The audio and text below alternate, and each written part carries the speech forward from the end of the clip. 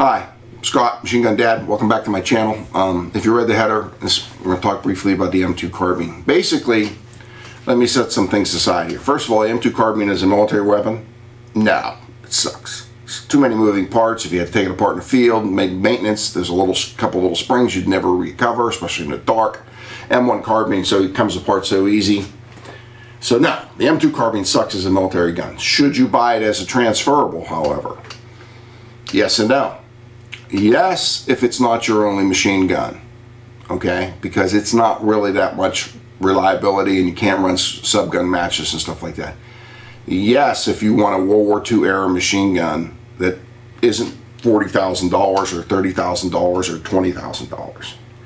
And the reason for that is, on this gun, this is the registered part, the lower, okay?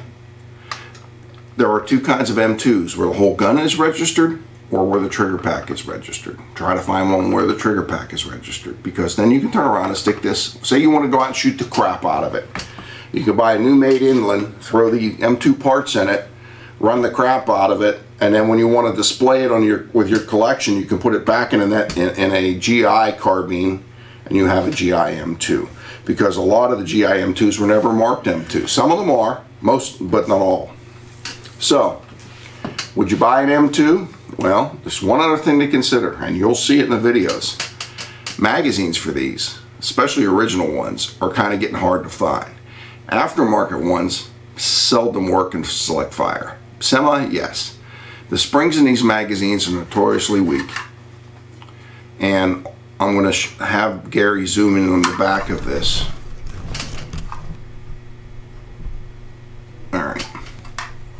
Can you see this, Gary?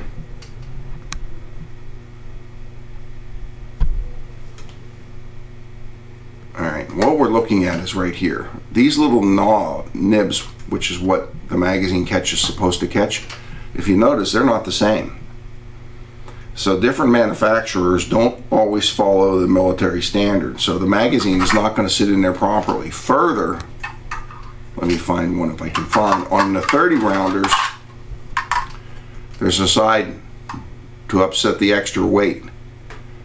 Alright.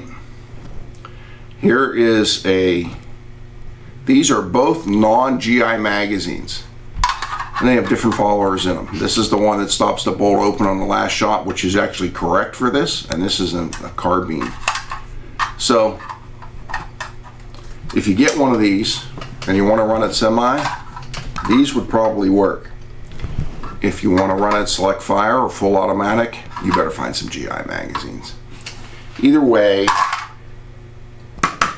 if you want to select a transferable World War II American machine gun, although in reality it's a Korean War machine gun.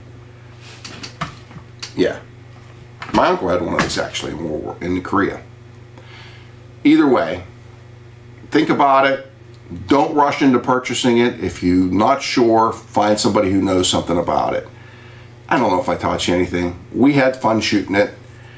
And it'll get clean, it'll get put back up on the wall, and then someday I'll sit down with my entire box of magazines and I'll throw the aftermarket ones and pull out the GI ones and just put the GI ones off to the side, because I have 5 carbines, 1 select fire, the rest are just carbines. Thanks for coming to the channel. We'll be out on the range. We're outside. We're going to try the carbine on semi, and then we'll flip it over to full auto.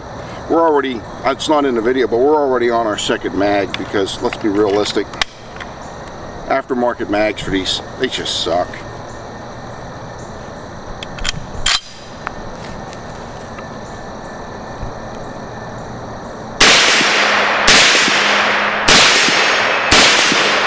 Well, the wolf seems to cycle. Let's flip it over.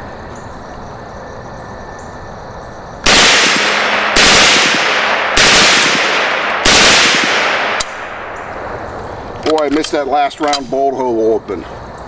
We'll be back in a second with a bigger mag. I got a 30 round magazine. I don't know if this is a government one or not. Gun's still on full auto. Let's see if it'll work.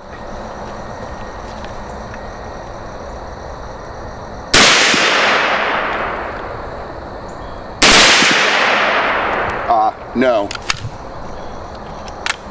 The spring is just not heavy enough to keep up. For giggles, we're going to try semi.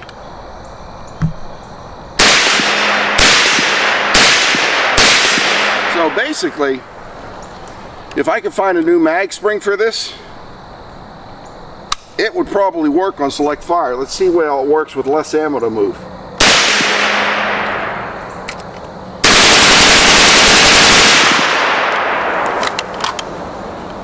Worked better. That's the secret, I guess, until I get new springs.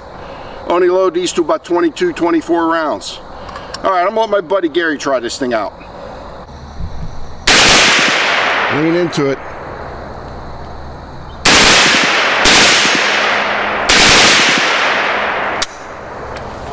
Rack it.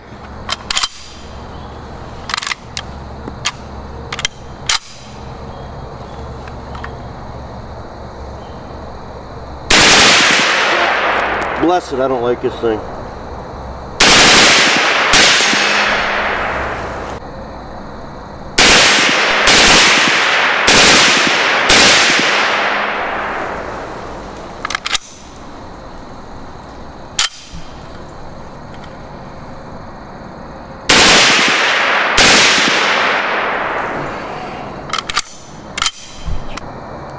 All right, you saw me shoot it, you saw my buddy Gary shoot it. You saw most of the problems that are the common problem with this gun is these. I'm going to see if I can get a 15-round mag dump out of this baby, and then we'll be done. Thanks for coming to the channel. Hit the like and subscribe button. I might actually make it to 5,000 someday.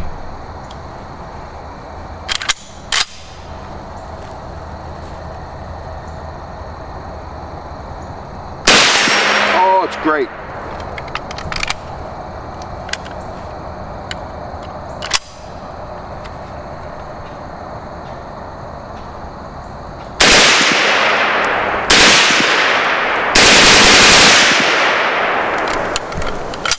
Leave it run, because I wanted you people to see something. I was operating the gun fine. If you notice the gun, it stopped shooting after 2 rounds. That was just the mechanism. Sometimes it does that. I have no idea why. Now maybe because this is a pack instead of a gun, but that doesn't make any sense because the packs are the same. And I have replaced all the springs in this. Every now and then it just doesn't reset. You gotta let go of the trigger pull and squeeze it again, and you saw it started firing again. And apparently I have one good magazine. Thanks again.